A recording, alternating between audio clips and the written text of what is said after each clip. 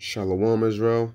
I'd like to start off by giving all praises, honor, and glory to Yahweh, Ba'ashem Yahushai, Ba'ashem Rakakwadash, the Buanas to the apostles and the elders of Great Millstone, and Shalom to like out there doing this work of faith and labor of love and true sincerity. All right, now I want to get into a quick lesson based upon this brief series that I want to start, based upon this book by this author name of Cullen Murphy, and the book is entitled Are We Rome? The Fall of an Empire and the Fate of America. All right, and I just want to start off by reading reading a portion of the book. Well, actually the back of the book real quick, just to give a little bit of what it's about. And it says, the rise and fall of ancient Rome has been on American minds from the beginning of our republic. Today, we focus less on the Roman Republic than on the empire that took its place. Depending on who's doing the talking, the history of Rome serves as either a triumphal call to action or a dire warning of imminent collapse. In Are We Rome, the esteemed editor and author Cullen Murphy reveals a wide array of similarities between the two empires. The blinkered insular culture of our capitals, the debilitating effect of bribery in public life, the paradoxical issue of borders, and the weakening of the body politic through various forms of privatization. Murphy persuasively argues that we most resemble Rome in the burgeoning corruption of our government and in our arrogant ignorance of the world outside. Two things that must be changed if we are to avoid Rome's fate. All right, so let me read this here. Revelations 17:10. And there are 7 kings, 5 are falling, and one is, and the other is yet to come. And when he cometh, he must continue a short space. And the beast that was and is not, even he is the 8th, and is of the 7th, and goeth into perdition. Okay? So these empires were empires that came before America. And when it said, and one is, it said, and 5 are fallen, and one is, and the other is yet to come. That one that was during that time was Rome, and the other that is yet to come, it's its second leg, America, okay, aka modern day Rome. And when he cometh, he must continue a short space. That's why the scriptures say, because he knoweth he have but a short season. Okay, that short space, this is the time frame in which America is allotted, okay, to reign as that second leg. And that's why in verse 11 it continues to say what? And the beast that was and is not, even he is of the 8th, even he is the 8th, and is of the 7th, and goeth into perdition. Because it's pretty much should be common knowledge amongst most people that America is the second leg of Rome, or is an updated version of old Rome. Okay, and we see that clearly, from so many different things that America portrays. Its laws, its policy, democracy, the statues, homosexuality, all of these various things engulf what Rome was truly all about. And that's what America gets their so-called principles from, is nothing but all immorality, that goes hand in hand with the so-called white man. All right. So let me go to give an example in the book of First Maccabees 8th chapter. And I'm gonna start off at verse 1. It says, First Maccabees 8:1. Now Judas had heard of the Romans, and that they were mighty and valiant men, and such as would love and Slakia, and such as would lovingly accept all that joined themselves unto them, and make a league of enmity with them, with all that came unto them, and that they were men of great valor.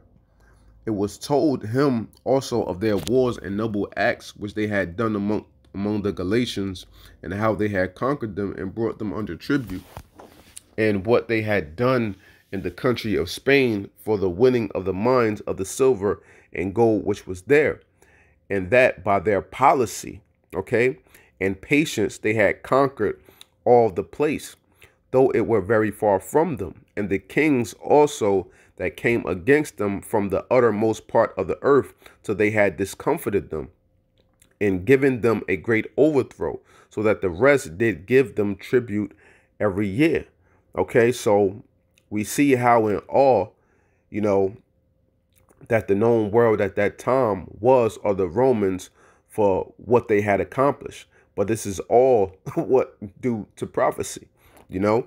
And when we look at what policy, what does America carry? They carry policies, you know. Rome changed the face of the earth, you know, for all governments and things to be more structured, and for America to embody everything that Rome is. We look up the word policy is what? A course of principle of action adopted or proposed by a government, party, business, or individual.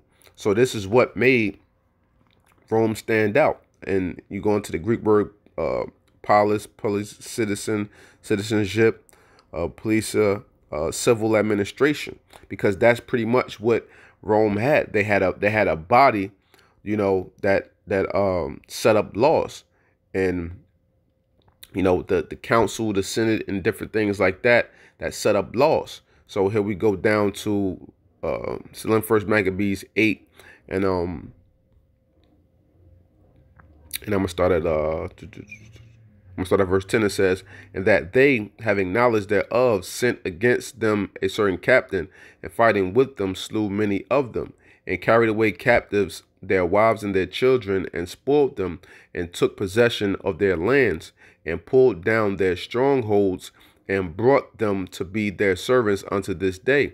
It was told him besides how they destroyed and brought under their dominion all the kingdoms and isles that at any time resisted them.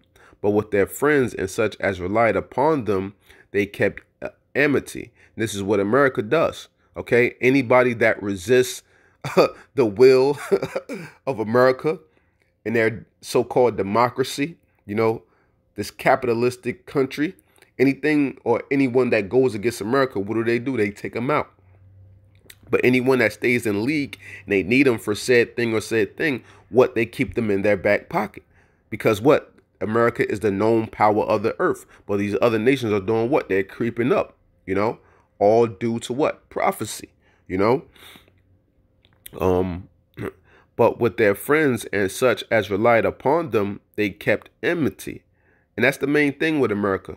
If it's not that they need you for something, or they looking to you, you know, as your big brother, you know, they want to be everybody's big brother. They want to look over everybody. You know, they want this country, that country, all these various countries across the globe to need them and to want them for their resources. Yeah, they barter with other nations, but they want to remain supreme so that all other nations depend on them. This is why they go into these other territories and other countries and sacking for oil and sacking for this and sacking for that, man. You know, that's the primary reason why. Right? And still in verse 12, and that they had conquered kingdoms both far and nigh, and so much as all that heard of their name were afraid of them. Also that whom they would help to a kingdom, those reign, and whom again they displace. Finally, that they were greatly exalted. Okay, so this was just what I was saying. This is everything that America does. Anybody who's in reign, you know, and basically they don't see fit, or they looking like, oh, this country is in tyranny by this ruler, and he's not doing right by the people, so we got to come in and rescue the people and appoint somebody else. Basically appoint a puppet, you know, that's going to do everything that America says for taking out the previous ruler and catapulting him into position to rule over the people. This is what they do. This is America's whole MO. This was Rome's MO, okay? To keep people in line, to keep people in pocket, all right? Read that again. Verse 13, also that whom they would help to a kingdom, those reign, and whom again they displace. Finally, that they were greatly exalted. Yet, for all this, none of them wore a crown or was clothed in purple to be magnified thereby. Moreover, how they had made for themselves a senate house, wherein 320 men sat in council daily, consulting always for the people, to the end they might be well ordered, and that they committed their government to one man every year, who ruled over all their country, and that all were obedient to that one, and that there was neither envy nor emulation among them. This is the basis off of what America sets its foundation off of. This is why you have the Senate, the Congress, so on and so forth. They built everything, their whole entire structure, off of the ways of Rome, okay? That's why this is the second leg of Rome. So going into this book, how it says the title is what? Are we Rome? Yes, America is Rome. Not we, because we not down with this society. But America is that second leg of Rome. Okay? And this is all by the will of what? Prophecy. Going into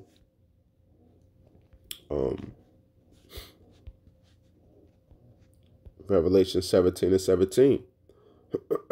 For the Most High have put it in their hearts to fulfill his will, and to agree and to give their kingdom unto the beast, until the words of the Most High shall be fulfilled. The Most High have put it in their hearts to fulfill his will. So this is what this all is about. You know, this all plays out according to prophecy. It's not just because America just some a great place and that they can never be taken down, and you know, this will be the last a great place you'll ever see upon the face of the earth. No, that is the kingdom to come. That's what that's going to be. Okay, that is what that's going to be. All right, and also just real quick, going into the book of Revelations 13. I'm gonna just get straight to the point. Verse 3.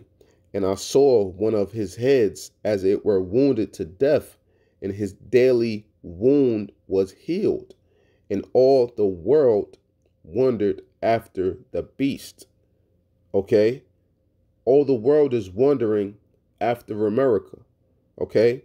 Ultimately, you know, the beast is the EU, NATO, and everything like that. But who sits on that beast? Who is that woman that sits upon that beast? And that is America.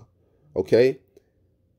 And the one that were wounded to death, that was Rome. But what? They came into power again, reigning in modern day time. That's still that same superpower as America. And this is what this is all about, man. But people don't understand these different things, and they truly don't understand prophecy. But this is just, you know, the beginning intro that I want to do for this series, because Lord's will, want to dive more into this book. And, you know, as I read chapters and chapters, I'm just going to break down certain parts and compare the similarities with other facts of how America is Rome, and show everything, and just, you know, blow this whole wide thing open. It's already well known, obviously, but, you know, just for those who don't have that understanding, those are the hopeful elect that is seeking that understanding. That is what we do this for, you know, amongst, you know, attempting to be diligent and hopefully to seal salvation for ourselves through the spirit and power of Yahweh Bashem Yahushua. All right, so with that, you know, I hope this segment was edifying. I'd like to give all praises, honor, and glory to Yahweh Bashem Yahushua, Bashem Kakwadash, double honors to the apostles and the elders of Great Millstone, and shalom to like out there doing this work of faith and labor of love and true sincerity. Shalom.